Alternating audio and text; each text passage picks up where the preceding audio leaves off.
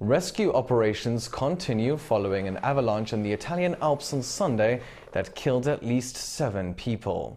Another 8 people were seriously injured and 14 remain unaccounted for. Helicopters and search teams equipped with drones are still looking for the missing climbers but have been hindered by thunderstorms. So far, 3 of the victims have been identified as Italian, whilst authorities work to identify the rest. The disaster comes as high temperatures have caused the Marmolada glacier, where the avalanche occurred, to shrink in recent years.